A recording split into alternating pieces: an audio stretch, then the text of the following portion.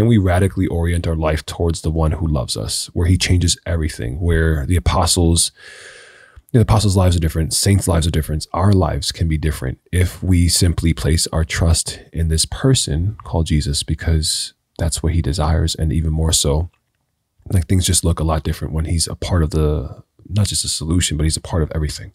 And so that's the invitation, I think, for Lent that Father Mark Toups invites us to sit in. But I think it's a lifelong thing, not just the season of Lent. It's something that every single day of our life should be like that. Your feet, they don't fall to know, and through every weather, Lord, you have on my shelter, Lord.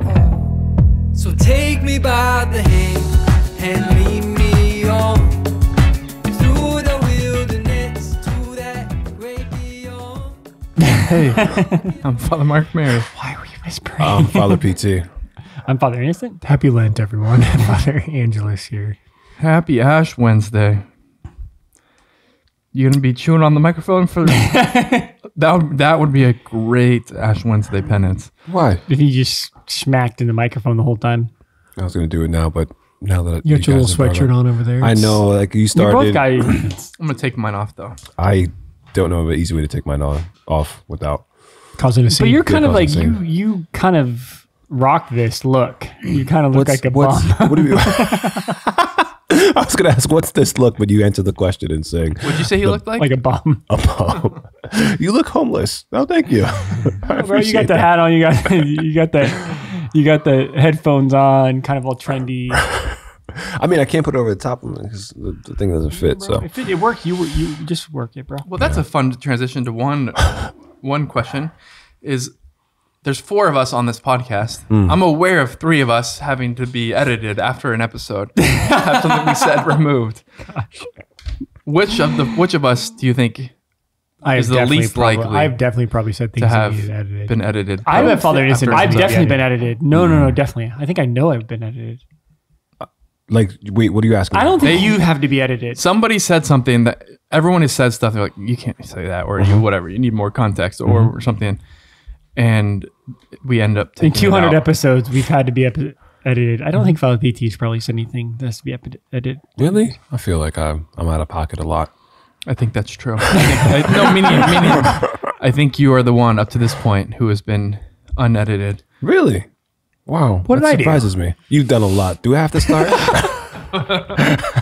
Last episode, no. For episode, I kind of like to know what I did. I don't actually know. for our 200th episode, We're going to go through stuff all the that we stuff edited. we're only going to say the things that we cut out Wait, that surprises me. I've been edited, huh? that you have not been. Now this is like a goal. As far as I Imagine know, now. because every now and then, I mean, they sometimes cut something that I'm not sure totally.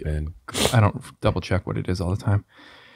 But every now and then, after this, I put a little note and I send a little email. Like, hey, Father Innocent said this. People may not get it. Can you remove that? But he doesn't tell me. Wow. I'm sorry, I'm bro. telling you right now. Yeah, well, The first time it ever happened, I think, to you was maybe last time we recorded. what was it? Oh, no, man. It had to do with, are you part of the band? Are you with the band? And it's like, well, I don't know if people will understand how that. I was It's just trying okay. to make a funny Parson joke. No, you got to edit this out again. Yeah. Great. This is great. I appreciate that a lot, actually. Thank you. Yeah. I'm looking out for everybody, including myself, first and foremost. I think the edgy things I say need to stay in for effect. because you're trying to. Because you are pretty edgy. Your brand is trying to be like the controversial one. Angsty. Angsty. Do you add stuff in? Meaning all of a sudden there's like 10 extra minutes in the podcast of you just talking. No, but I actually do it for you guys, and I imitate your voices. How would you imitate Father Angelus Whoa. or Father Innocent? I don't have a funny invitation voice. Okay. Oh gosh, never mind. So here's something that happened recently that's going to kick us off into what we're doing tonight. Somewhat recently, actually not recently at all. That's within the last calendar year, but not very recently. I had a behind the scenes experience of the internal life of 2 religious sisters. One of them was going to be giving some sort of talk, and she was a little bit nervous before it. And the sister beforehand did her sisterly hype up thing. And it was like, sister, you are beloved. You are chosen. You are anointed. He is. It was like very. It was just very womanly, but it was also very sisterly and very kind of encouraging. So I think if It's gonna have to be edited. it was out. more funny in my mind or more endearing. But you got the point. We talked about this before? Not on here. Oh, You are, sister, okay. sister, you are beloved. You are chosen. You are anointed. You are called for this moment. Beautiful. You are bride. You are. It was very endearing. And kind of again, that was kind of we talked about a little bit how we would be the opposite of like, Oh, yeah. it's gonna be trash. Yeah. Bro, you really need to get over Oh, yourself. yeah, because we were talking about focus, where you guys Yeah. go to each other talk. Right. Yeah, exactly. You're like, yeah, probably not. Probably not. Yeah, we're more like, bro, probably just don't do it. It's not. Just keep it. Bro, you're an embarrassment. If you're gonna do it, just keep it short. The other day we were doing something right together, and you sat by me. There was nothing anyway. For the day of recollection? Yeah. Like before, meaning I'm just getting my thoughts together. I was like, all right, cool. You know, and not that like I was nervous or anything like that, but I have been in situations where guys like, hey, don't screw it up, okay? You know, like make sure you don't preach heresy. Oh, thanks. Like, that's really encouraging. That's what I needed to hear right now. That's on my mind the whole time then. Oh, what's on my mind is me giving the talk and you in the back just writing your talk.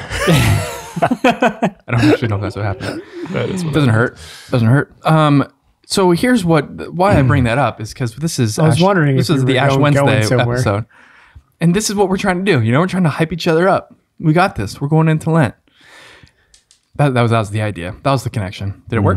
I'm hyped up, bro. I can tell in your voice, Andy. So, also, you just heard in 2 days a new song comes out. I don't think you'll get to hear it until then. In 2 days, a new Father Isaiah. You just heard Blind Man again. So happy Blind Man, We've been asking for What's weeks. number for this. two? What's number bro. two? You gotta make the people earn it. You gotta want it. Pine for it. Sorry. You're a wreck. Anyway, so thank you again to all of our benefactors, and here we are for making the podcast possible. And here we are on Ash Wednesday, working through Father Mark Toups' Ascension Lenten devotional, and I love how he started his Ash Wednesday reflection, and I just feel like we're all coming to it from the same place. Being Christian is not about me. Yes. Okay.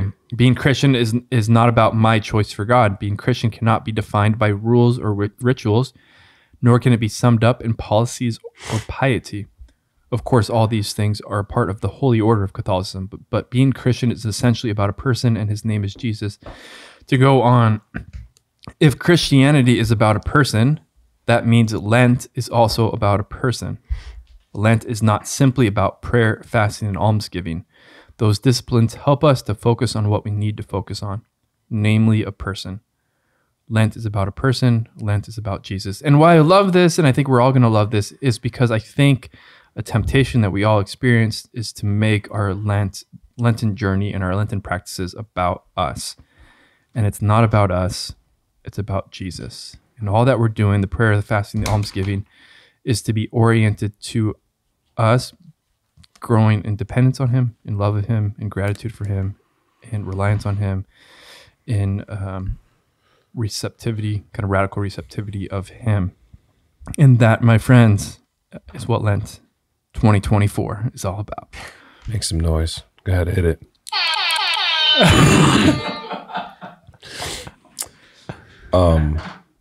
You done? Yeah. Okay. I just didn't want to I don't want to step on the call or anything like that. Somebody proposed something to me recently. I was discerning something, and I had asked somebody to pray about it, and they offered me this image. And it's not, I think, I don't think it's unique, but I just never heard it before. But the person said, just use this as a discerning tool, joy. And I was thinking, oh, if it makes me happy or not, like that's the tool. I was like, can you explain some more? And the person said, no, like joy as an acronym, Jesus, others, yourself. Like if I'm approaching things first with, is this for Jesus, or is this for others, or is this for myself? I think it's just a helpful, once again, a tool that we can use to discern. And I think specifically about Lent, as Father Toups talks about, it's not about like making others feel better. It's not making myself feel better. It's not this project that we're going to embark on during the season of Lent, but it's about Jesus ultimately. And if we keep the first things first, or we keep the priorities the priority, or whatever the expression is, that's the place where we'll experience the most peace, the most joy, the most, I guess, effectiveness that God desires for us to experience. But I think there's somewhat provocative, but like just live our Lent with joy.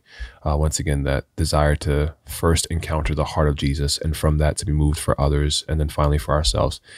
And it's not to make sure we're not falling into this.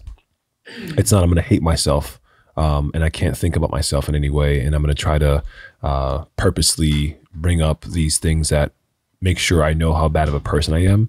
Because once again, if we're moving with Jesus and we're moving with his heart, not just for us, but for others, then we'll always be spoken to in a way that's affirming. We'll always be spoken to in a way that's dignifying, because that's how he looks at us. He doesn't look at us as some person that needs to be corrected or something that needs to be figured out, but he looks at us as his. And so just to, once again, just kind of use that, I think, as a paradigm as far as Jesus, others, and yourself. I'm a big fan of Father Mark Toups. He's a big Institute for Priestly Formation guy. And so I think he is a great writer, great preacher, and I think he just has a way of capturing the reality of things. So praise God for him. Maybe I do realize today is Ash Wednesday, so we don't necessarily have this podcast is not going to provide a lot of prep time. We're it's game time. We're in it, but I do think it could be worth just inviting our listeners to take some time in prayer, actually. And it's vulnerable, and it could be a risk. Are you right? Are you going to edit me out? No. So far you're safe. Minute number 12. 12:32. Okay. I'm going to swear I'm not going to be I'm pretty sure it's happened once in 200 episodes. You don't have to worry about it too much. I'm just kidding. I'm just going to be myself. I don't care what you think. You can edit me out. We're sticking up for me, Andrew. You with me? Doing great, bro. Doing great. You're beloved. You are chosen. I'm chosen. I received that. Anointed. Shut up. What was I talking about? Oh, so I realize it's game time, but I do think it'd be helpful within this first week of Lent. I'm assuming a lot of us have already done this. In some capacity, to actually sit down in prayer and create the silent, sacred space of our own prayer, wherever it is, before the Blessed Sacrament, and in the silence of our own homes. And again, to make Lent about Jesus, we have to ask. I want to just encourage people to ask him what he wants this Lent to be about, right? Because sometimes I think we go and we fall into this in religious life. Like, we have legislation that tells us what to do, and it's easy. I have my go-to things that I do for Lent, and I think more and more it becomes Jesus-centered. Like, I do want to make an offering to Jesus. I do want to become closer to Jesus, but I think it's a really sacred space and a really contemplative reality that I can sit down in prayer and I can ask Jesus, Lent 2024, like, what do you desire this Lent to be for us? Mm-hmm. Right? And here's the vulnerable part, brothers and sisters. We actually have to make space to listen, right? We actually have to make an act of faith that if I create some silence to say, okay, Jesus, I'm going to ask you this question, and I'm going to just open my heart. And again, it's not magic. We're not like pulling stuff from thin air. It's like, oh, did he say that or this? But like, what's the movement of the Holy Spirit in my heart as I listen to Jesus and what he desires for this Lent for me, for it to be, right? And I think that's a good place to start. And I don't think we don't have to make it kind of like too complicated, but I do think if we haven't done that yet, Jesus, what do you desire this Lent to be for me and you? Like, Jesus, what is the thing that's standing in the way? Or how do you want our prayer life to go deeper? And just ask these questions, and then take some time of silence he's going to respond, and he's going to speak to you like he always speaks to you, and you're in different ways. I think that could be a real concrete step that what Father Mark is talking about, is to, instead of just making our list with what I think is a good idea, is taking space in my own contemplative life and my own prayer to ask Jesus what he wants this Lent to be. I think it could be really beautiful. It's so true. Like, all of us have that experience of making the reference point for Lent ourselves, right? The self-focus. And we're just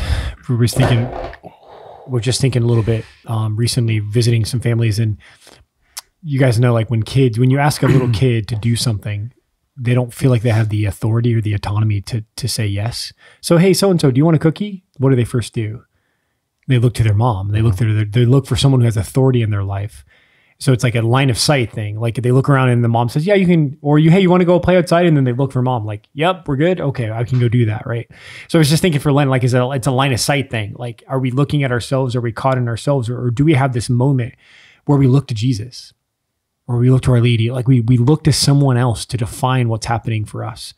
Right. Because I think we get sucked in and I think life becomes busy. Life becomes super crazy and then we lose the line of sight and then we're just kind of caught in ourselves, right? And even busy like religious things, like Father talks about piety things, we can lose the line of sight and we can get caught in ourselves, even in the stuff that we do or the stuff that we give up or the penances or the almsgiving, the donations that we make, all this stuff, we can still not do that with any sort of line of sight with Jesus. Right. So kind of like in the childlike reality, we begin with who has authority here in this season. Do I want to have my own autonomy? Do I want to have my own authority or responsibility? Or am I going to stop and say, okay, all the things, the reference point for my Lent is now Jesus. And everything I do, everything I'm asked, everything I might want to do, I look to him and his gaze and his eyes and his heart. Okay, Lord, what do you want to do? How do you want to lead me? It's just super helpful because again, we can be halfway through Lent. We're still focused on ourselves. But doing the things that we should do during Lent, or showing up to the things we should show up, or checking the boxes. If we lose that line of sight, then we just get caught in ourselves. Go ahead. I was just going to say, I had this image when Ange was talking about Lent, kind of like just kind of looking at ourselves, like, and I don't I don't want to be kind of spicy here, but I'm just carrying a lot of fear around about getting edited. I'll just hold the button down to save the editing team any. But that would actually make it worse. What the? No, go ahead. Minute 18. Well, like how, and it's funny because it's playful, but like how crappy would it be to go in the desert by yourself? We have 40 days to go in the desert. And Jesus does it so we don't have to do it by ourselves. Like we go in with Jesus. That's the only way this makes sense. Right? And I feel deeply. I've written on this a few times. No, you feel deeply about this. Liar, liar, pants on fire. Still available with Blessed Is She. Yeah. Liar, liar, pants on fire. By Father college students wrote us recently asked for bulk rate. Is your bulk rate Blessed Is She? Do they realize like 2 doesn't qualify for bulk rate? No, anyway. Sorry. So, but we don't go in the desert by ourselves. We go with the Lord. That's the only way this makes sense. Right? So this experience to start Lent is to walk with Jesus. And just such a beautiful prayer. Just the grace of Jesus walks in and says, will you go with me? Will you stay with me? And I mean, and he's the reference point for everything. Right. And I think that's what makes everything else make sense. I just feel that deeply because go into the desert by yourself, with yourself, stuck in yourself, that's just horrible. And that's not what Lent is called to be, to go in with Jesus. I think that's going to make sense of everything. Yeah. And this is a season in the church, Lent, right? And like the focus should always be about Jesus. And it's not just that, because I think sometimes too, as we go hard during Lent, or we've spoken about this before, like this is a time where I'm going to do all these different things. And it is a good practice to do some Lenten practices. But just like realizing every single season should be about Jesus. Like it's not like Advent all of a sudden it's less focused on Jesus, or ordinary time is less focused on Jesus, or Christmas season is less focused on Jesus. But there's different aspects in which Jesus desires to be accompanied by us, but even more so, he desires to accompany us in our specific things that we're going through. And so if you just first, once again, speak from that place of Jesus, this Lent, how do you want to go in the desert? Or how do you want me to go in the desert with you? Or Jesus, like, where is the place that you want to meet me this Lent? He'll speak to you. But once again, it's just trying to gain or trying to see that aspect of the heart that the Lord is trying to reveal to us during this specific season. Because I think seasons provide like particular fruits and particular graces, which is why the church holds them up. And this is a point in a time in our year that we're able to now go deeper in the meditations as far as like his crucifixion, his passion, and allow that to be a part of our life and a part of our story. But once again, it starts with looking at him and asking him to influence these things, as opposed to we're going to know where to take off for the departure point is.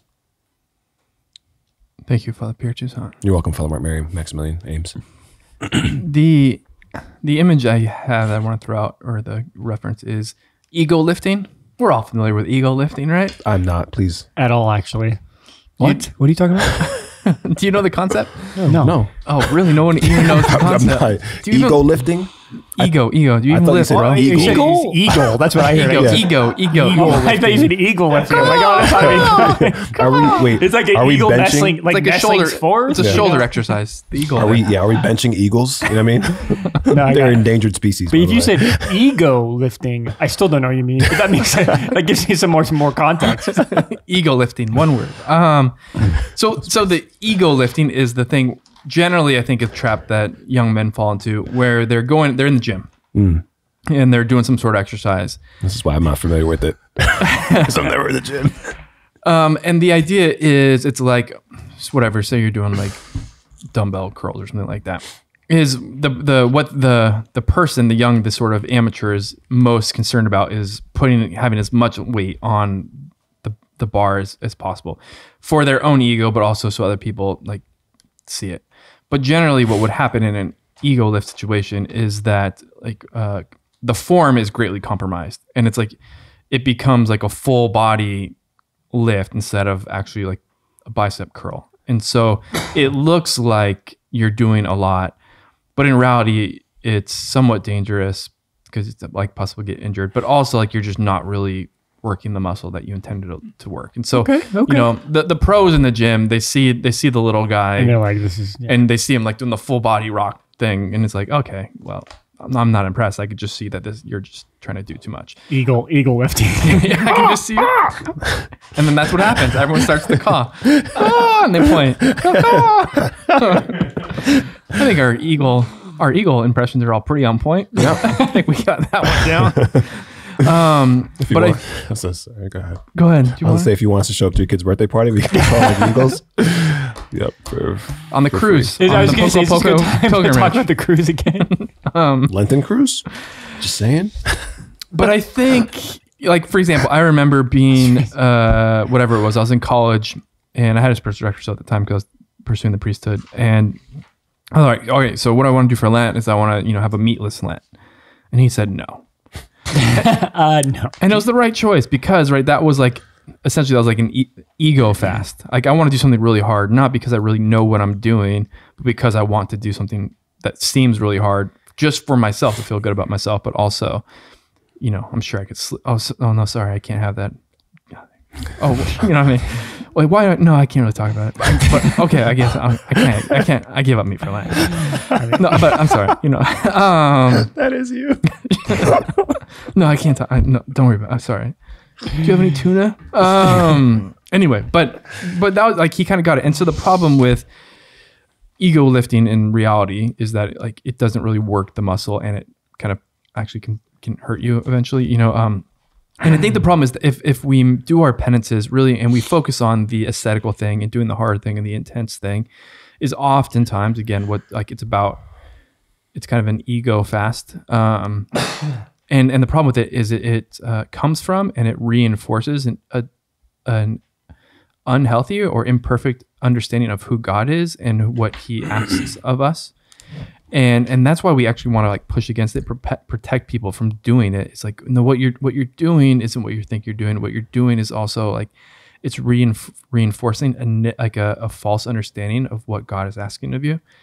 And so we want to kind of not do that. And I really do believe it's part of the wisdom of religious life, and you guys can correct me if I'm wrong, is you kind of have to earn doing hard penances. Like when you first come in the door, essentially like you're not formed well enough to actually do the intense hard things, but you kind of need to earn that you actually have a properly formed spirituality and properly understood understanding of who God is and discipleship for you then to kind of have the proper soil for doing the harder things. Is that's kind of, you guys would agree with that, right? I kind of call it the law of graduality. Like there's a gradual do you like that? I do. It's a and this is kind of this principles in the church, is that there's a gradual way of understanding things, and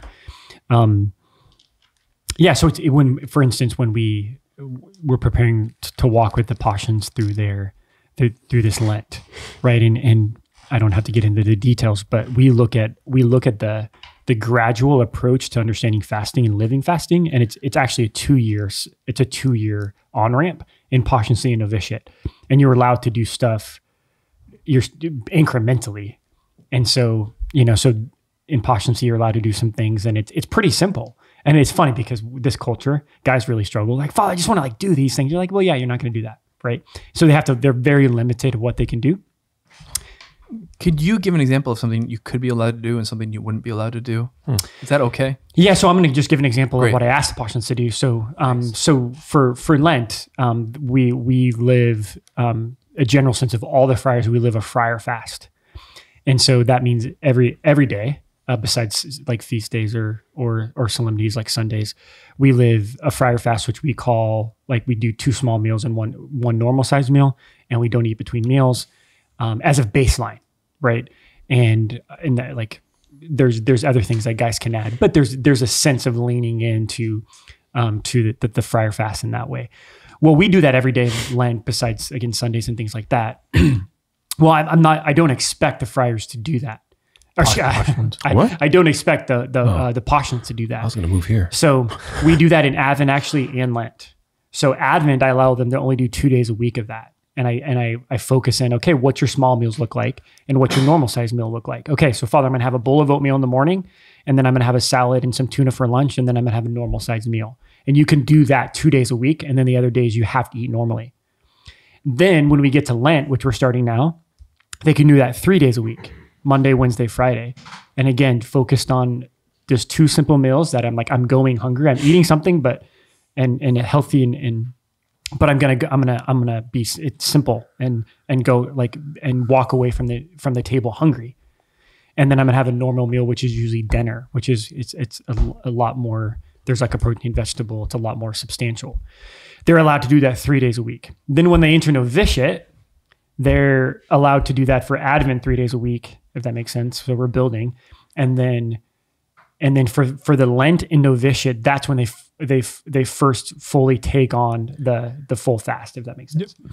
So there's an on-ramp to this, and at the same time, what you're cultivating is, okay, why do we do this? What's the spirituality? What's the movement of my heart? Why on earth would you not eat or kind of starve yourself or discipline yourself when it comes to certain things, particularly eating or the other passions, or like silence, or like all these different things? Why would you do that, right? And so I'm teaching them these things, and then what's really beautiful is then they start to respond with like a really beautiful desire that I want to actually do this because there's a lot of me, Father, that stands in the way of my relationship with Jesus. There's a lot of my desires. There's a lot of distractions. I'm full of myself, and when I start to fast and let go of food, it actually makes room in my heart. I'm less full of myself or less full of things that I feed myself with, and it leaves room for me to be hungry for Jesus in a deeper way, right? And when they start to verbalize that, that's what I'm looking for as time goes on, and that's when I'm open for them to say, hey, Father, like I feel like I want to do more. When they start talking about their desire to grow in intimacy and to die to self and to lose themselves, so I can be more available or more open to what Jesus wants to do. When they start to verbalize this over a year, then I really just like cultivate that and bless that, and then that's when I'm open for them to doing more things or talking about going deeper. But if they're coming from a place of performance or like, okay, I'm like I got to do this, or when they're really like hyper vigilant on what they want to do without a sense of relationship with the Lord, I'm just saying, bro, we need to talk more about how like our hearts here and like how I want to form you. And I'm just going to ask you to stick to like what I asked you to do, if that makes sense. So that's a lot to say. I don't know if I answered your question, but that's helpful for other reasons, but yeah. And this whole thing of like ego lifting, like once again, this is about Jesus. And I think that not the 2 mysteries, but we begin Lent in the desert, right? With looking at Jesus is 40 days in the desert. We stay with him throughout the desert, but then we finish him on the cross, crucified, and like both he's supported by the Father, and both it's because of the Father, and he's leaning on the Father, and he's dependent on the Father, and it's never independent for Jesus. It's never his own project. It's never his own thing. So when the temptations happen, and he's asked to deny like his sonship, he's like, no, basically get out of my face. Like, I'm a beloved son of the Father, and so therefore I won't do these things.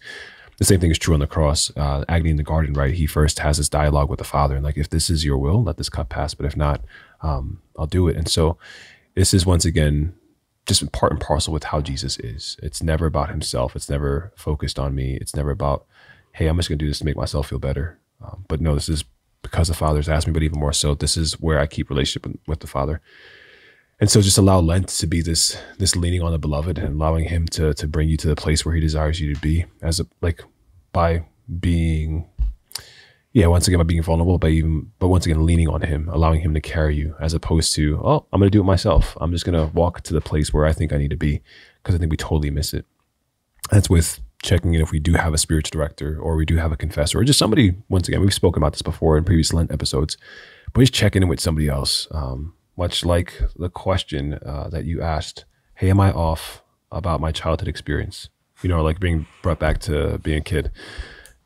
Somebody, yes. I mean, yeah, but just with the priest in particular, somebody who is maybe more seasoned in the spiritual life, say, hey, this is what I desire. And it might not even be in a conversation, it might be a couple of conversations you have to have, but it is always helpful just to make sure that you're not the center of whatever's happening, but Jesus is. And just another way to say that, I think the big thing for the postulants is like, they're not in control. They can't, it's not like their show, and so as you're teaching them to do things, that they're creating space, but they're also don't have control over it. So that's why submitting themselves to someone else. And so sometimes we can go through Lent and be completely in control, do hard things, but could be completely in control.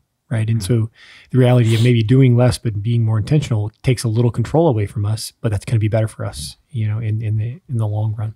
So anyway, I think the conversion is me letting go, but I can't do that by myself. So again, needing help could be necessary.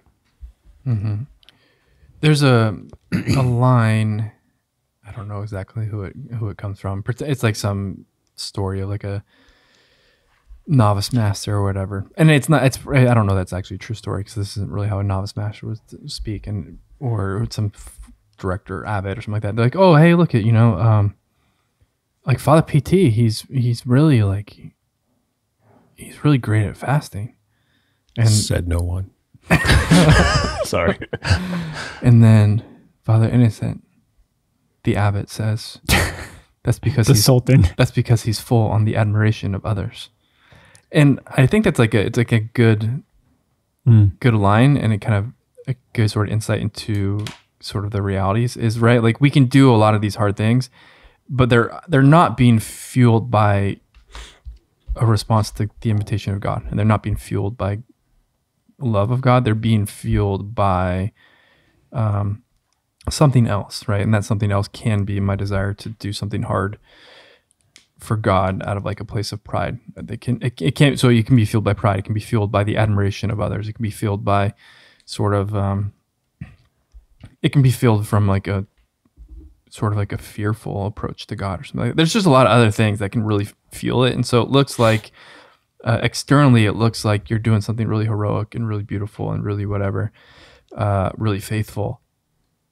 But again, if it's not properly discerned and properly formed and properly oriented, it can come from just a negative place, be fueled by the negative thing. And then the result of that isn't actually what we're talking about at all.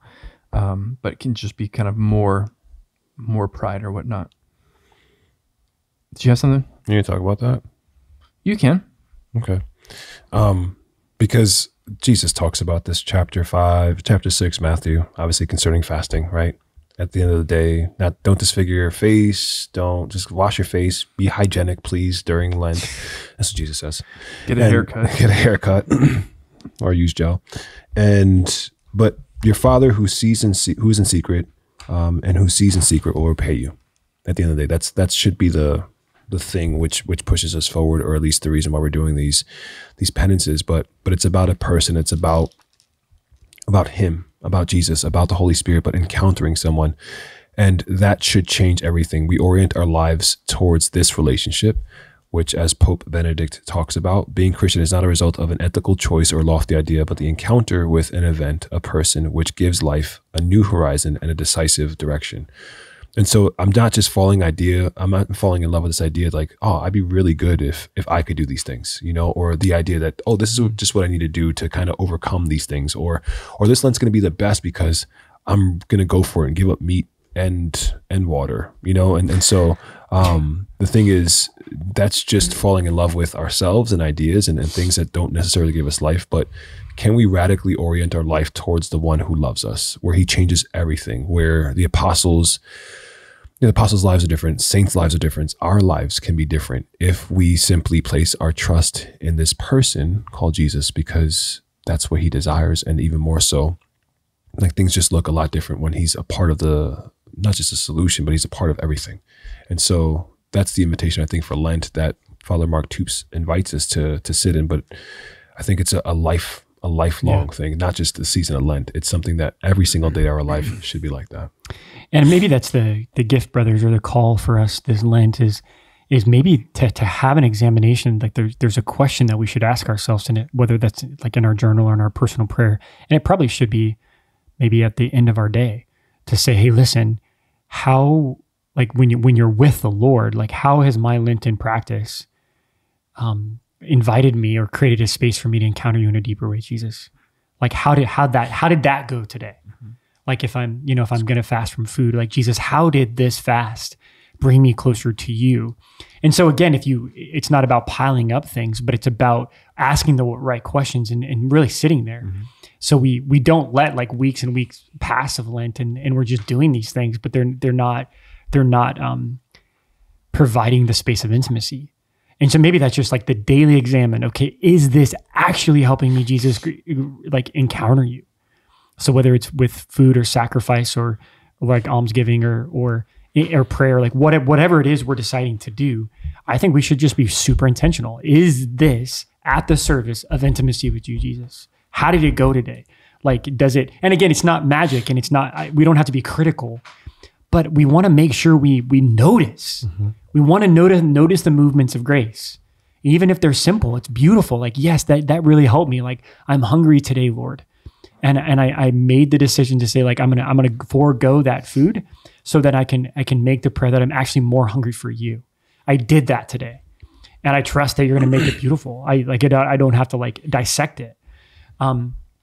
But I guess I'm moved by the daily examine that these things, this grace, we're seeing and noticing the movements rather than just like letting weeks pass. Well, I don't know. I think it is, but maybe asking the questions every day. Yeah. I love that because then it keeps us in relationship specifically with the one who is calling us to do these things, right? It's not like I'm stuck in this expectation that I have to be perfect this Lent. If I in prayer decide that, sorry, that was weird. I touched your leg underneath the table. If I decide, okay, the Lord's inviting me to fast 3 days a week, the church fast. And then like one Wednesday, I don't do it. It's just, I could talk to the Lord about that. Like, hey, Lord, I struggle with this today, yeah. And is it keeping me in relationship with you? And he's like, hey, it's okay. Like, this is once again, it's because your relationship with me that it's okay, but we'll try again tomorrow. As opposed to, I think if it's about ourselves, our own project, we can beat ourselves up about it and say, I'm failing. And then the disappointment comes in. And like, once again, our Father's not asking us or speaking to us in this way. Instead, I think with the check-in and talking to the Lord about it, we can then keep him at the middle. But even more so, the expectations are just easier to manage because it's not about us. It's about relationship with him and how he desires to speak to us. And it becomes an invitation to mercy. Like, right. If I didn't do it well, then it can be like he can be merciful. Right. And we're still in relationship. And maybe that's the point. Right. Like, I'm so weak, I didn't do well. And she's like, hey, like, I'm with you. Right. And like, that actually changes us. Instead of being like, well, that I guess we'll, just start again tomorrow. I guess I had like a rough day and we get critical of ourselves. Right. But it becomes an invitation of mercy and that changes us as well. And I think that often in real life as well, self-focus can lead to self-criticism, self-condemnation, self-hatred. Like, that's just real. And so Lent is not about hating ourselves. Lent's like when we're focused on Jesus, even if we mess up or even if we fall short, we learn to love ourselves in the midst of that, because that's what the cross is, right? So it's just interesting. Like the fruit of me focusing on myself, ironically, leads me to a deeper like division in myself, or lack of communion in myself, or criticism of myself, or lack of mercy or compassion on myself, right? So ideally, at the end of Lent, we love ourselves more because of the fasting. We love ourselves more because of the space that's made in our hearts, rather than like my like walking through the finish line. I'm like kind of beat myself up during Lent and just like I'm going to put myself in my place during Lent. You know, you're just like, whoa, what? You know, let me know how that goes. but I think for most guys and gals listening to this podcast, that spirit is going to be more subtle. Like the ego lifting, it's like, why are you're probably insecure. That's why you're lifting that way. So there's probably a deeper self-hatred there, or self-condemnation there, you know, rather than just like, look, because the strong guys don't need to do that, right? In a way, right? So anyway, just like that, again, at the end of the day, did I love myself more today with Jesus in the middle, with Jesus as the one who's leading me outside of myself, rather than just like I'm fasting and I'm refraining and I'm doing all these hard things because at the end of the day, I don't like who I am. Right. So to experience that love is what the goal is, I think. And that's the gift of the cross. Lent culminates in this experience of being loved by Jesus on the cross. And then if we do it right, that's not what Lent is about, but we have space to receive that. We have openness to receive that. We have availability and intimacy to receive his love for me, rather than just being like this heroic, like, look what I did for myself this Lent. Thank you, guys. I think what I want to say as well is just kind of something to keep an eye out for, is I do think that novelty and intensity are kind of like sugar for the ego, and something to look out for, right? I've shared the example before of when we were in the desert a couple of years ago, and we're doing whatever it was, like day 18 or something like that, and we're going through that. I remember the day. Yeah, that was a good one. You did great that day. But we were doing this like wet canyoneering thing. It's like I'm pretty hyped for it. We threw on the wetsuits. Like, okay, this feels intense. This feels novel. All of that kind of got me excited about it. And we got there, and it was just like a puddle that we could have avoided, but intentionally chose to go and like roll around in like a little puppy. And then we kept going, right? Did you feel like a kid after? No, I did not feel like a kid after. I acted like a little kid Yeah, after. you definitely acted like a kid after. That takes you back to your childhood. But right, there was like, I would have enjoyed doing that really intense, really novel and thing, even because of all that, and it would have made me feel good about myself, and it would have made me, been a good story to tell on the podcast in the future, but in like a humble way. No, okay, I'll tell the story. You want me to tell the story? I don't want to tell the story. You want me to tell? Okay, so here's what.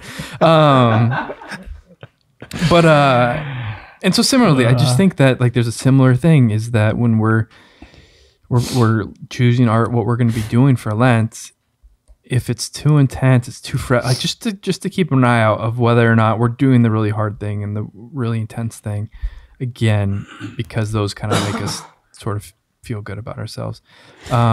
So I think that now it's like we've kind of given the okay, like, hey, look out, don't do these things. So I think like, what are some good types of practices that we can propose to?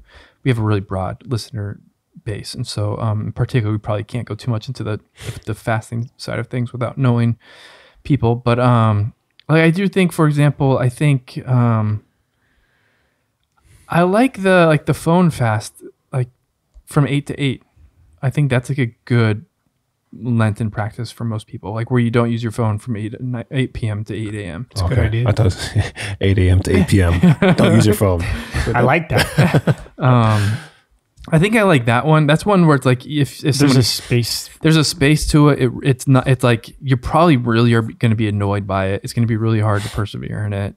It's really going to work some primary muscles we need to work. And if somebody finds out about it, they're not really going to care. I think that's a good one. I do like the nightly examine. I think, especially if you're not doing that, to do like a nightly examine. And to actually be consistent with it and to do it well, maybe say it's like a 10-minute prayer. I think that's going to be a lot harder than you think, and also more fruitful than you think. Those are the first two that come to mind. I'm sorry, Father Mark Mary, because I think you're onto something with practicalities, and I agree with you. But this is just what came to my heart. So it is what it is. But I think Are you going to recite a poem? I'm insecure.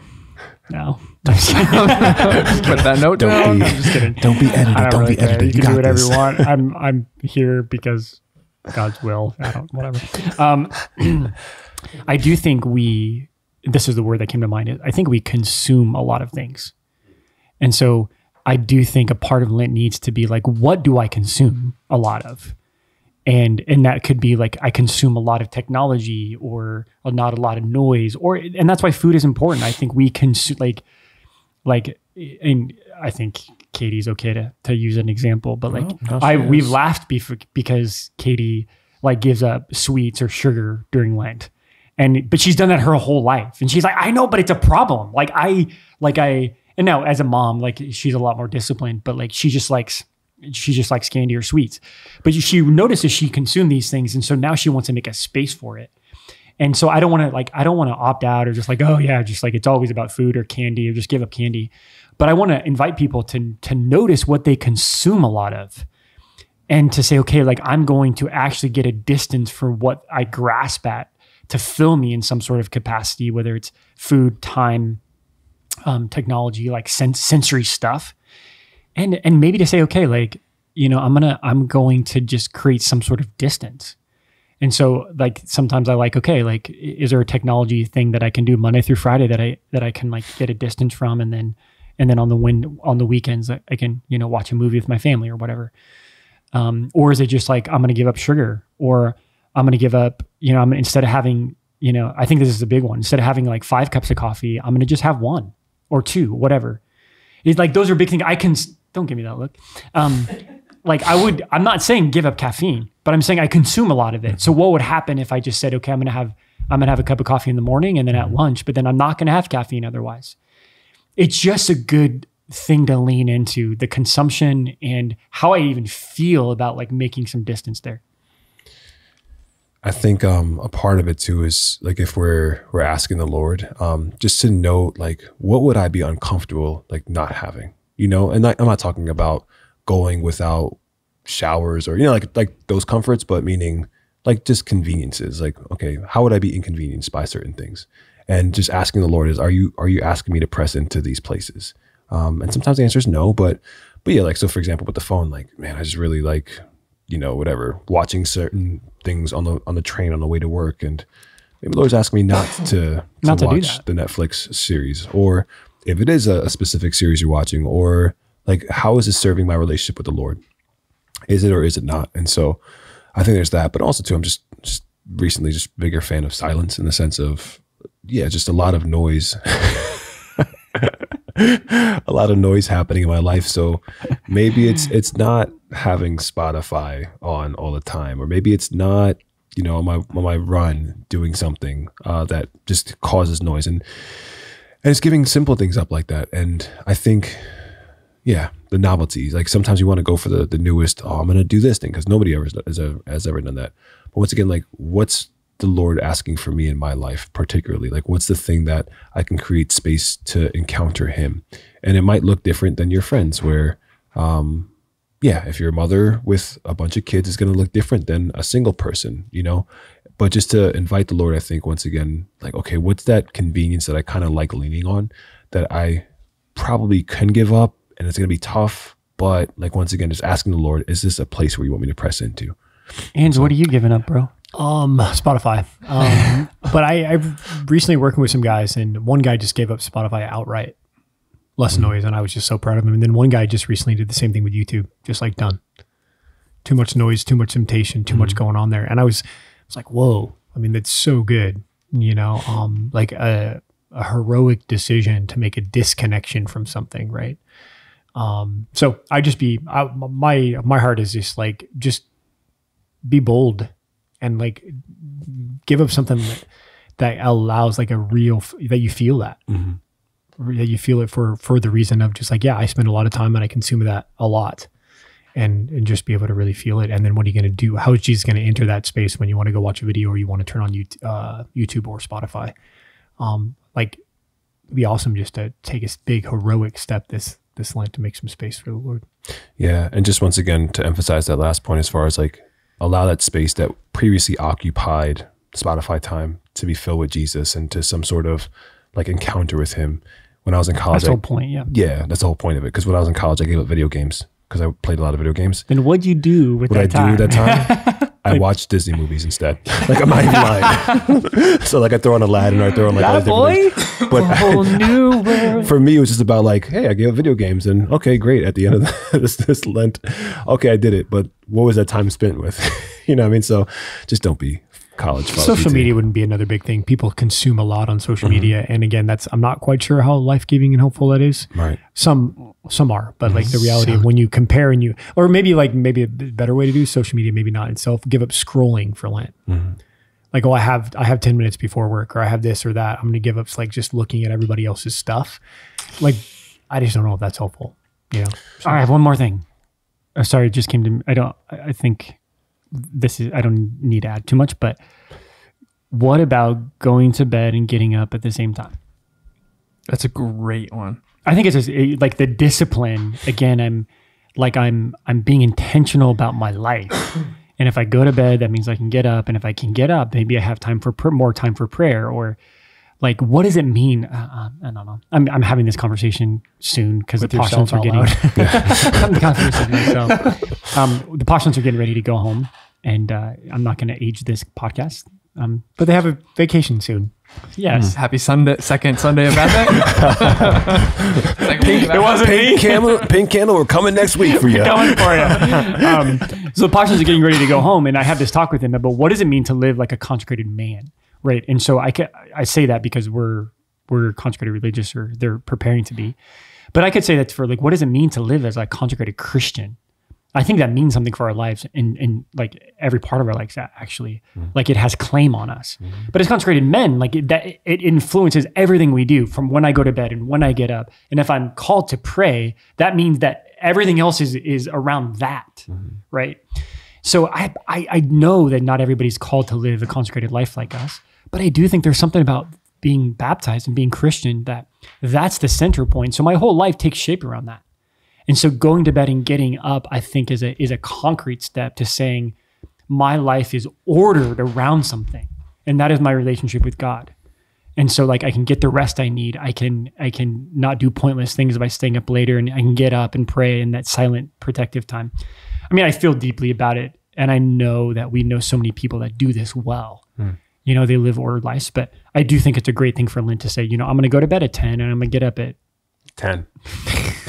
You know, I'm going to go to bed 10, get up at 6 or 7. And then like, I love that kind of sleep. I never get it, but yeah. I was just recently on the roads at a wedding recently in Oklahoma, and I got to stay at the rectory with the priest, and it was awesome. And I got back from the reception probably around 9, and the priest was there. Edit that out. But the pastor was there, and it was awesome. We spent some like fraternal time together, and then I said, and I kind of excused myself. I think I'm going to go to bed, Father. It was 10, and he was like, Father, that's such a good movement to have a bedtime. And we kind of talked about that for a second. He said he was recently just on a retreat with a bunch of priests, and I don't know if it was a bishop who gave the retreat or another priest, but like his closing advice to the priests on the retreat was, guys, go to bed. Go to bed. You stay up way too late doing things you regret because you just don't go to sleep, you know? And he was really passionate about it. I was like, wow, Father, but like, isn't it true? Like, oh, I'll just watch another thing, or, oh, I'll call this person, or, oh, I'll kind of, and then all of a sudden it's like 2 hours past when you could have gone to bed, and it just kind of affects everything. Right. So part of it is just like, go to bed, the order, go to bed, get some rest, get up early, and be able to do the things that we've always talked about doing to make space for the Lord and to pray and have the silence and all that. But that was just recently, and I was like, wow, okay. I know. Go to bed. Hey, it's okay. Some of us struggle going to bed. Some of us struggle with being disciplined and going to bed at 10 o'clock. We love you, bro. Don't worry. It's okay. Don't worry. I'm still here. Yeah, you are. With bags under my eyes, but I'm still here. You look great. You look great. Thanks. Thank you. I think I like the bedtime wake up thing a lot. I like the hours thing a lot. Honestly, this is pushing back against you guys a little bit. Just a little bit. Bring it.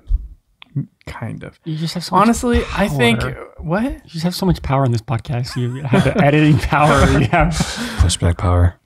Can you push that button real quick for? Okay. You're free to speak. now. Is right. I think I don't really know if anyone's going to do this, but this is my mindset. Is like it would be better to share your screen time with a person like once a week than maybe but also like to not change your behavior.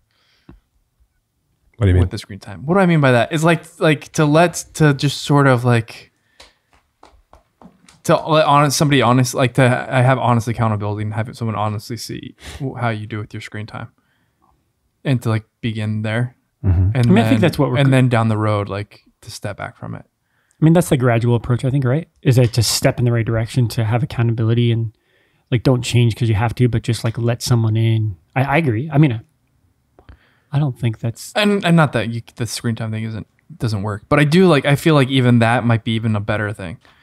And that's, I think, just to just be seen, even in your poverty there, I think is very Lenten. How does that facilitate an encounter with the Lord? Well, no, so, well, it's like this honest, like, well, because I think that's the thing of like being sort of like you're being seen. I know I'm kind of being funny, but I'd like to, if the goal is transparency, to be seen by another, great. But hopefully, there's that facilitating you sort of. Yeah, encounter I think that's the person idea. Is then the next step is, okay, now like I've honestly assess this or maybe you're trying to step back, but because the hard part is this is like you maybe now I have somebody else I'm seeing it, so now I'm gonna try and do really good, and it's kind of like a hiding type of thing. Yeah, like, makes like sense. what's driving me is now the concern of their opinion. I don't know. that's good though. That was probably I think it's. distraction, but kind of. I don't think so. I think it's good to wrestle with it for sure. It's a good step. I think. We're part of the. I kind of equation. come from a lens too that YouTube hurts a lot of guys, and so the reality of just like, that's my lens. The intensity of my proposal to give up YouTube is because it hurts guys, you know, in a lot of ways, especially with sexual sin. So, kind of my intense response there is just like, what are you going to do about that, boys? Right. You know. Anyway. Most I don't even know, but I don't know, a large majority of our audience probably doesn't struggle with that, but sometimes it just like, and I don't think they have to be mutually exclusive. I think they're both the right step to say I have to really look at what I'm willing to sacrifice here, but at the same time accountability that I need to open this space up to someone, and that might be the right step for me now. Yeah. I like the transparency a lot though, for sure. And I think there's like certain. Yeah, I mean, just to be on it, is like if like you're struggling with pornography, the proposal is not like, okay, just tell somebody before you try and step back from it. Just tell somebody how much you're looking at every week. You know what I mean? That's not the idea. If it's a serious thing, then we need a more serious response. But I really value either you looking at your own screen time honestly, or sharing it, and even sharing it with somebody else, as just a part of really facing that reality, and then. I think from that, people will make changes. I think it's a good idea. Anyway, it's all about Jesus. It's not about me, Father PT. It's not about you. It's not about Father Innocent. Thank God. It's not about Father Angelus. Not even about me. Not even about you, Rom. Not even about We love Rob. All right.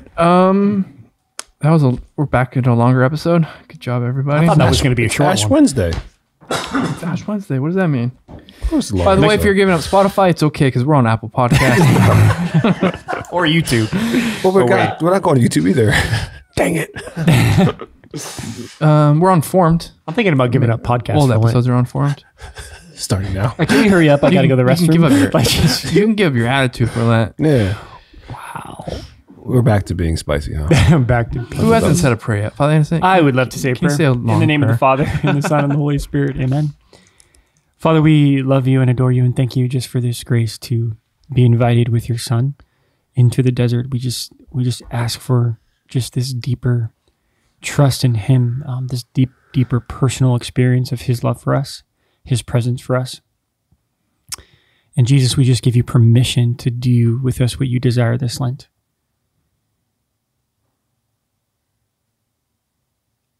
We ask this all through Christ our Lord. Amen. Amen. Amen. Amen.